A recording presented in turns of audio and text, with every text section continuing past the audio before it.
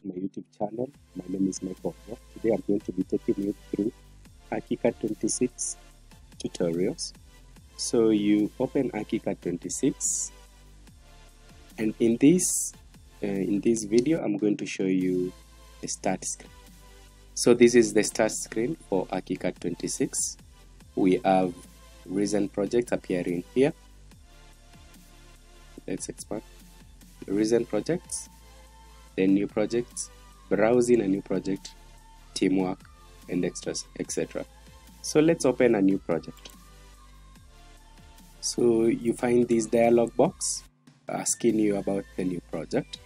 So the template, we can go with the ArchiCAD 26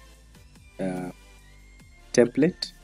Work environment, we can say the default profile, then we hit new.